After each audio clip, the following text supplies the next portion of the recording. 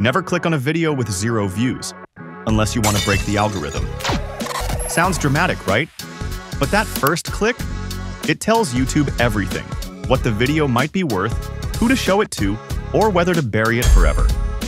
Click-through rate. CTR is everything in the first hour. YouTube watches it like a hawk. If it's below 3%, YouTube stops pushing it. Above 6%, you're on the Explore tab. And let's be real, 0 views screams, not worth watching.